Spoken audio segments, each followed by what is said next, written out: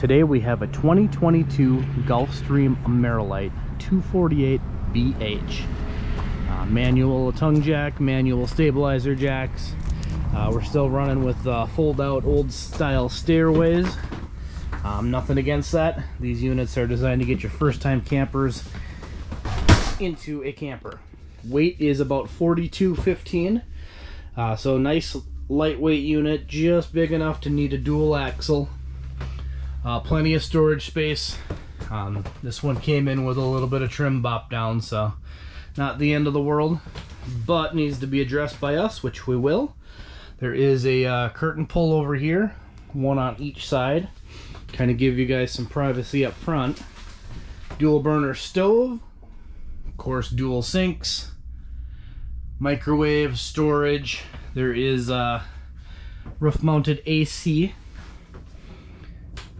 Booth dinette, which is very, very nice and convenient. Big overhead storage. You do have a TV location over here, so hanging on the wall. You've got your ports on the ceiling. Of course, there is an antenna on this.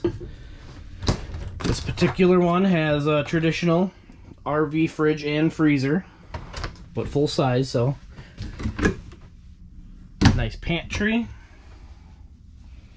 The sink for the bathroom is outside. Let's see what kind of storage we get down here. Looks like they actually let you use that instead of walling it off, and they do give you a medicine cabinet. Moving on into the bathroom area. Pretty straightforward, nice big tub. Skylight above, so they give you that, which is nice. Fan, shower curtain, whole 9 yards. Walking you over, these are the 2 double bunks. There is a wall right here, so pretty straightforward again. Top and then bottom. Bottom's got your exit window, all that good stuff. I'll turn you guys around.